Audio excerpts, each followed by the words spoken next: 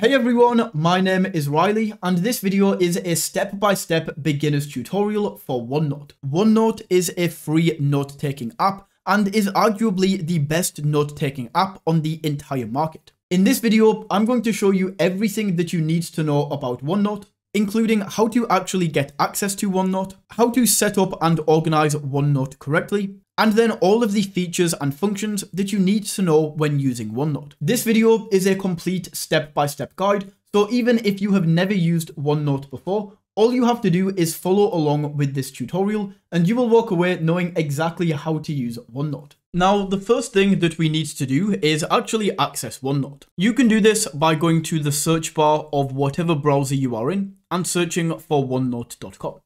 We click on enter. This is going to take us over to OneNote. If you are not logged into your Microsoft account, it will prompt you to log in. And if you do not have a Microsoft account, then you want to go ahead and create one. So this is OneNote right here. And OneNote is essentially made up of different notebooks that you have. If this is your first time on OneNote, then we want to go up here and create a new notebook. We can create a notebook name and we can change this at any time. Let's call this test. Then we can click on create and this is going to go ahead and create that notebook. Just like that, this notebook is now created and I'm inside of the test notebook. At any time, we can come up here to the notebook and we can create a new notebook at any time. You may want to create different notebooks for different things. For example, you might have a school notebook and you might have a personal notebook, and you can create new notebooks by clicking on add notebook here at the bottom and creating a notebook name. Now, inside of your notebook, each notebook is going to be made up by these things right here called sections. So inside of my test notebook, I have this section called quick notes. If you want to create a new section, we can right click on this.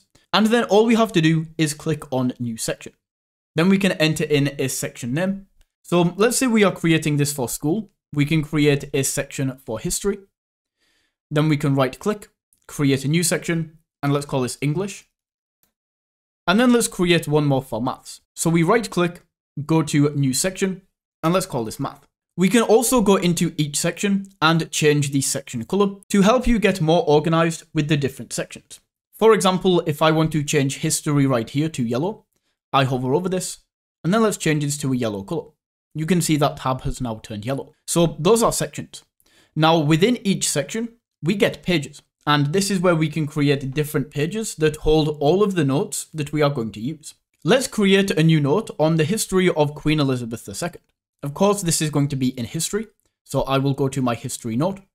And then I'm going to go right here in my first page. Let's call this Queen Elizabeth II. If you want to create a new page, then once again, we just go over to this pages area, the current page that you have. Right click on this, and then we can go down to add page. I now have two pages created in my history section. Let's title this one Ancient Egyptians. Now I have two notes that are within my history section, and we can do the same for English. If we click into English, you can see we have no notes in here. Well, let's call this Homer's Iliad. There we go. So we can see I now have my English section and my history section, and these both contain different pages. Let's now go ahead and start writing some notes about Queen Elizabeth. So we can click into the main section of this page right here, and this is where we can start typing. Perfect. I now have some notes in here about Queen Elizabeth II. Now, what we can do with this top bar along the top is this is how we can change how the text actually looks.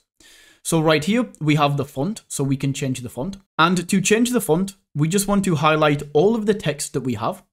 Then we can go up to the font right here and choose from any of these fonts. Let's change this to Times New Roman. As you can see, that text is now going to change. We can also go to this bar and choose the font size. So we can set this to 14, and that's going to change right there. This B button is going to bold. So if we want to bold certain sections, we can simply highlight this section. If I want to highlight Queen Elizabeth's name, click on the bold button, and just like that, this is now going to become bold. Maybe I want to do the same for the date right here, bold, and that's now bold. A few other things that we can do is italicize and underline. And once again, to do this, we just highlight the words that we want to italicize and underline, and then click these buttons. This is now in italics, and it's now underlined, just like that. We can also change the font color using this button right here.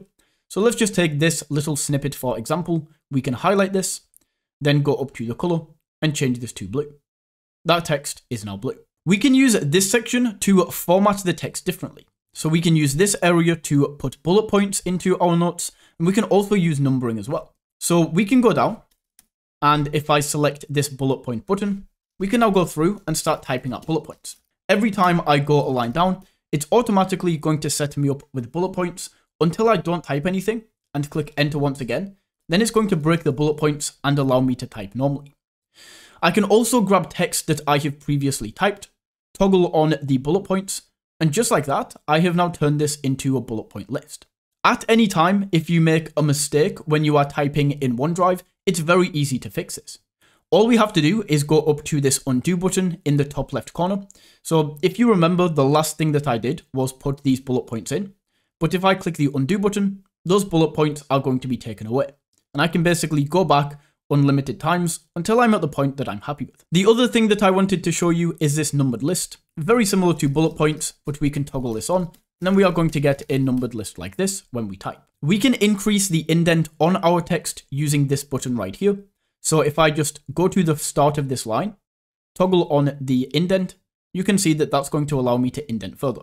Then we can decrease the indent just like this. We can also align the text using this section right here.